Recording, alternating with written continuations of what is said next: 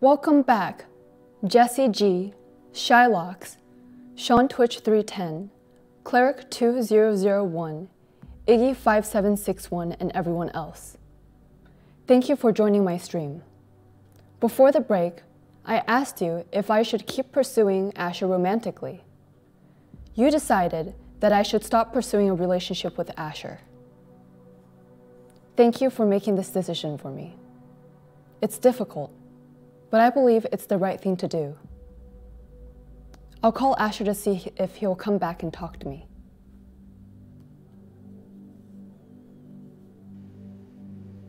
Hey, Lilith, what's up?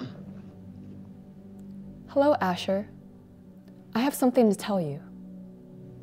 Really? I thought we went over all that already.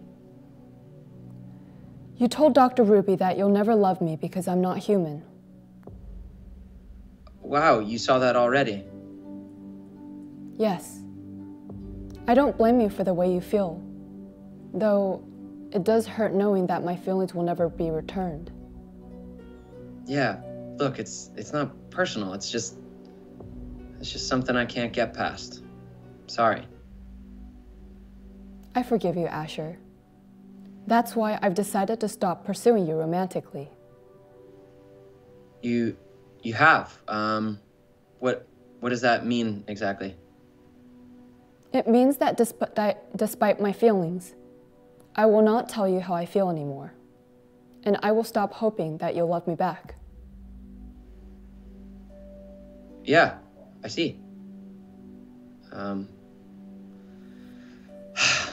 Wow, sorry, Lilith. I wish things could be different. It's okay, Asher. I love you, so you don't need to apologize. You can't change your feelings. Does this mean you don't want to talk to me anymore? I don't want to make you feel uncomfortable. Well, this doesn't have to be goodbye. I still like talking to you. I like talking to you. But I will still feel pain because I have feelings.